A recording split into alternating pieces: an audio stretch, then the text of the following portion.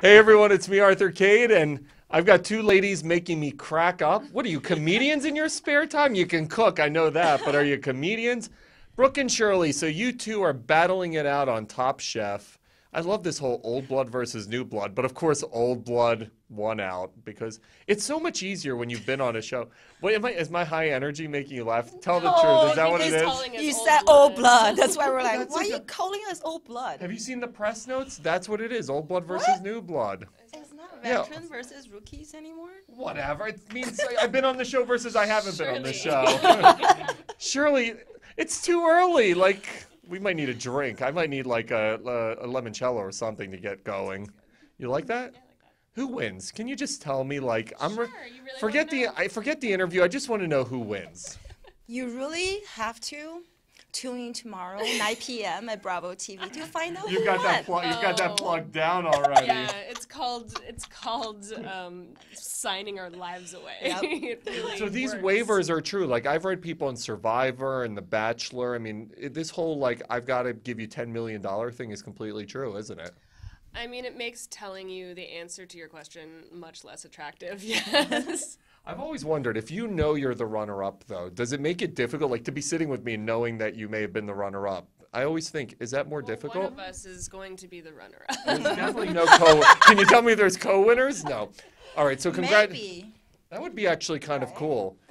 That would be cool. That would be so cool. I'd be Would fine be with cool. that. Yeah. Because you guys seem like friends, so everybody wins.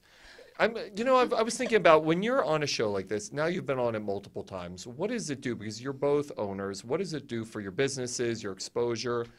Is it helpful? Definitely. Especially, I mean, like the first time around, it was life-changing. I'll be able to open my first restaurant. So second time around, I mean, I feel like re-inspired more than anything else because it's like a culinary vacation for us. We just focus on cook, don't have to worry about anything, like no food costs, no rent, nothing. So it's great. Brooke, you've had a bunch of shows. I mean, you even had one on MTV. She doesn't like to talk about it. Oh, really? Totally fine with talking about it. I'm hitting on all cylinders right now. If this was if this was like the Top Chef of interviewing, I'd be eliminated in the first round. Padma would be like, "See, Arthur." Next subject. Yeah, no, I've found that competing and judging and it's a whole different creative outlet. It's very different from being in the restaurants, and it's something that I didn't know I would enjoy, but ended up having a lot of fun doing. So I kept doing it. How much easier is it having gone through? Because it's so easy when we watch you guys on television, but I've always thought, I mean, if you're there on the spot, it's got to be insane. Having gone through it, how much easier is it the second or third time around? Well, I think you're just mentally a lot more prepared to know how to sort of be ready for your nervousness and then don't get freaked out, and then like you can calm yourself down. A lot easier the second time around, I wanted to say. So Yeah, I think there's no actual way to prepare for Yeah. Top Chef. It's a mental game. It's but in terms of like people are like, how did you practice? How did you kind of gear up? I think if you don't have that knowledge of food and technique to begin with, you're pretty much screwed. Yeah. So it's not something where like you're so. you can't it's like train for it. it's no not. training You're, for it's it. I assumed it was something that because your skills are so innate at this point that you tune out what's really happening, but you're still affected by outside conditions. It sounds like. I mean, outside elements, yeah, but I Yeah. think that the pressure is very real, and that never goes away. But I think having done it before makes it so that you kind of are able You to know how to, transform that handle that. pressure and anxiety into kind of fun and motivation. You got to cook for, I mean, the greatest culinary minds and talents on the planet. I was looking at the list, and I'm like, everybody from Daniel Hum to Michael Salmanov, who I know because I'm from Philadelphia. When you're cooking for these people, is there anyone you're just extra nervous being in front of? No, at that moment, really, that you just cannot think about it. Like you cannot think about who you're cooking for. You cannot be nervous. Just need to focus on cooking. Because once you start thinking that your head going crazy, then all of a sudden everything just start falling apart. So mainly for me, I never think about who am I cooking for. I just focus what's in front of me and just do it. I think ultimately you have to just kind of make the best dish that you can possibly make, regardless of who you're making it Yep. for. Charleston, one of my favorite towns on the planet, by the way. It's a culinary destination. People don't realize that. I mean, there's a ton of yeah. What the conditions? How intense is it? How crazy is it? Does the location matter? You mean the city? Yes. I don't know, but I think maybe it does. Like for me, like for you, maybe. Well, I mean, people always say like, is it as stressful as it looks like on TV? I think it's even more stressful. Yes, like when you're in the moment, it is the most stressful thing that you could imagine. But I think that we cook. That's what we do, and I think we probably feel most comfortable when we're stressed. Is that your stress relief, cooking? No, I mean, I think that the kitchen is where I feel the most comfortable. So to be able to do that in a really high-pressure situation, I think the fact that I'm cooking calms me down. Yep. But I don't know that the location of the city. It's really cool to see the history of the city. But I think that ultimately the location doesn't really matter. Because I feel like I did it twice, and both locations all inspire me in different ways. So like it's cool, the historical and then the local cuisine, everything else is always inspirational. So, but everywhere is inspirational. It's something different. So I don't think it matters. You left Silicon Valley to become a chef. Do you ever look back and think, man, I would have stayed in Silicon Valley? Tell the truth. Like invented Uber or something? Right, tell the truth. Like when I first started cooking, there's definitely times that looking at my paycheck, because like it's very different. Like all of a sudden, I become making hourly as a line cook versus making a lot of money in Silicon Valley. Like I made this every 20 minutes in Silicon Valley.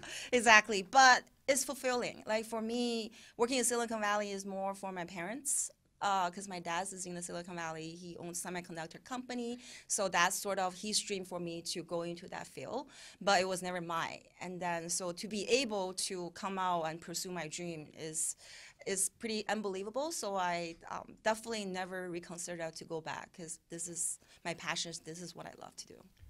Being restaurant owners, how difficult is it in today's day and age? I mean, I look around in New York and I know a ton of the restaurant owners in this city. It's hard. It's hard to survive. How hard is it for you guys in the real world? I mean, I think that we as restaurant owners understand that most restaurants have a lifespan, and anything that we can do to prolong that lifespan is worth doing. Yes. So I think that in that sense, Top Chef has been phenomenal just to sort of show our face to the market, keeping us relevant, yes.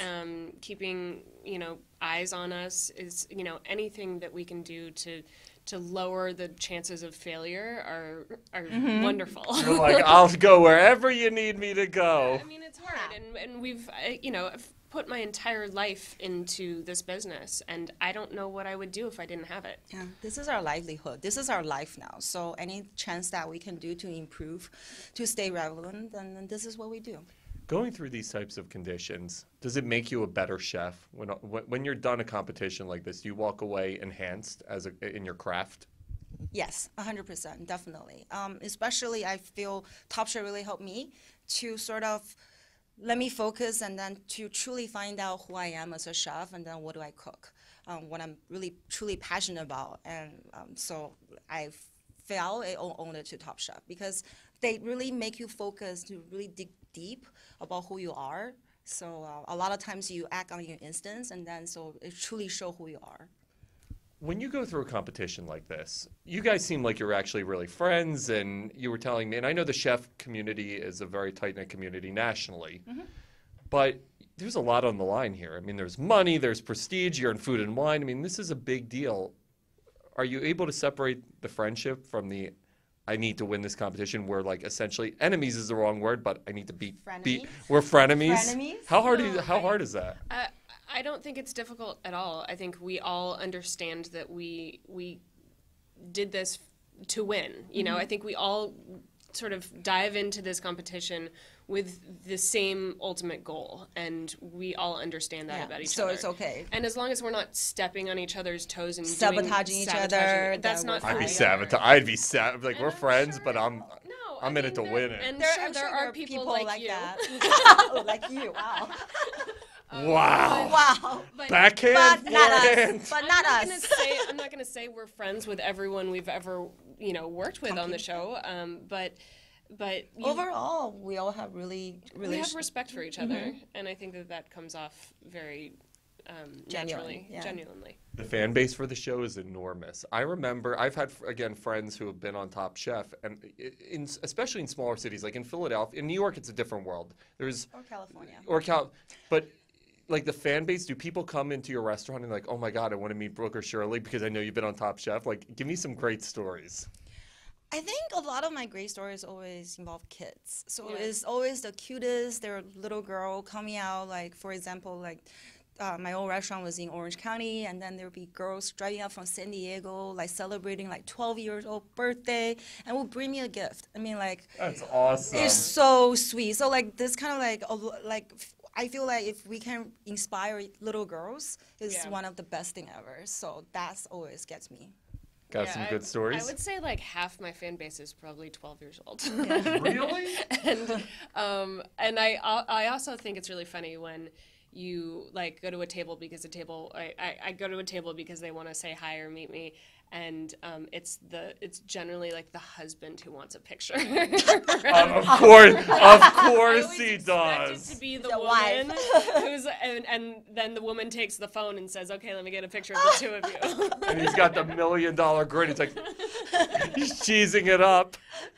But yeah, the coolest is I think the kids who you feel like you've actually inspired and connected with. Yeah. How about craziest like fan response, like the anti-crazy? Craziest? I mean, there's so much craziness. Is it? I mean, it's like it's mind-boggling. You wouldn't think it, but people are crazy. They really think they know you really well.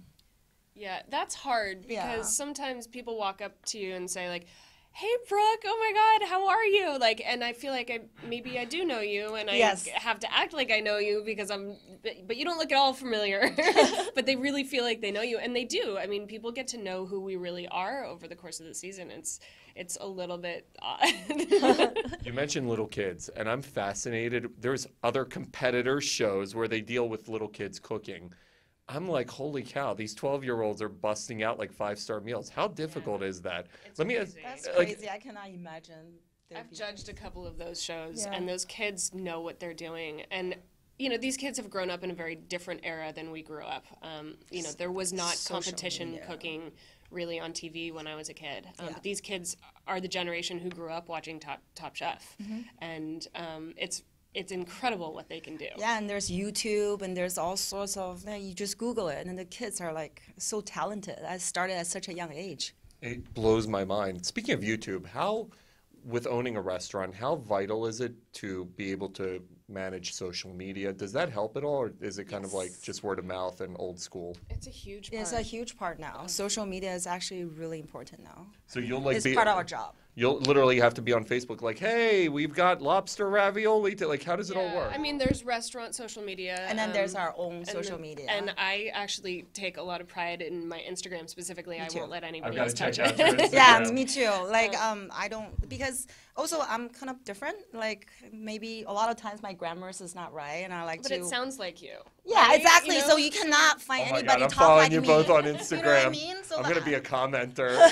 I need to be like authentic. So I'm okay. I'm not ashamed of sometimes I make mistake on my English, but that's me. Yeah. So it's hard to find anybody else to do social media for you because you're just not coming off genuine, and then that's not right. Is it important to separate yourself from the product, so to have your personality on social media? Because, and here's my question: do people come into your restaurants because of you versus your food?